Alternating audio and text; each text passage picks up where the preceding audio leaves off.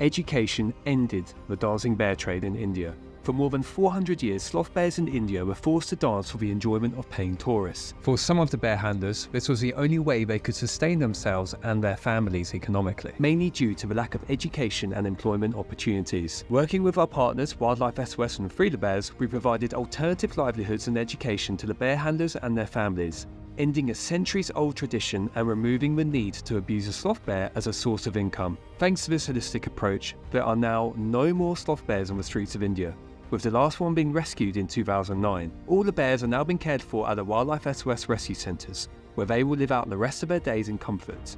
Education is at the heart of everything we do, and our mission is to build awareness and implement effective systems so that habitats and animals are protected.